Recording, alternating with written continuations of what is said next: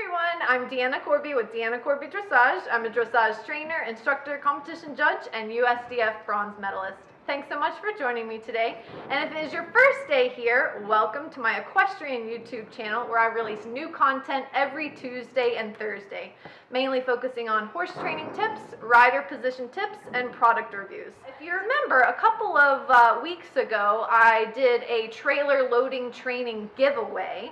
And today we're going to be using the horse that won that giveaway. But first, let me introduce my two friends, Chuck and Suzanne Green. Hello, I'm Suzanne and this is my husband Chuck Green. We are the owners of Fishing Creek Warmbloods. We offer training, breeding, and we also sell our foals. We are the proud owners of two stallions, Donnermeyer and Donnersohn. So these guys are located in Fort Lawn, South Carolina, and we've been friends for a long, long time. They are really fantastic trainers, very responsible breeders, and their stallions are fantastic. I'm going to put up a few pictures of their stallions so that you guys can check them out. If you're at all interested in breeding your horse to their stallions, I'll also be sure to put their contact information in the description section below this video.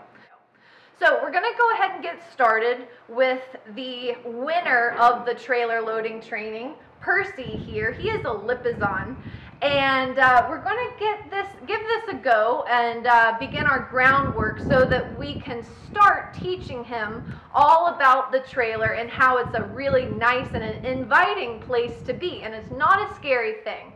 So we're going to go out to the arena now. Let's give it a go. Chuck's getting Percy to move his shoulders so that way he has control of his shoulders. Getting him to move his hindquarters. That way he understands to move the hindquarters away from Chuck instead of turning his hind end to him. Safety first. Increase the confidence. What you want to see is the horse not to be fearful of the motion of the string and the sound of the string hitting the ground. Chuck will stop slapping the ground when Percy stops moving his feet.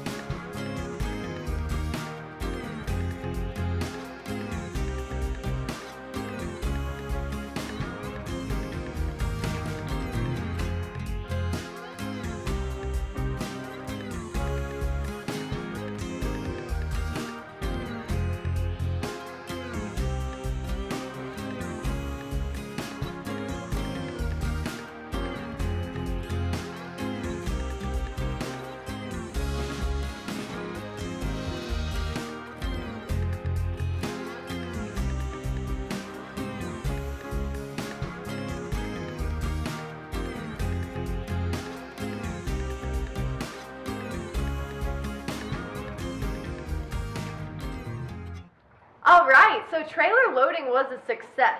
Percy was great. just a little history. Percy is a 9-year-old Lipizan, and he is a rescued gelding. He's had kind of an interesting life, but he really hasn't had any big trailer loading drama or bad experiences.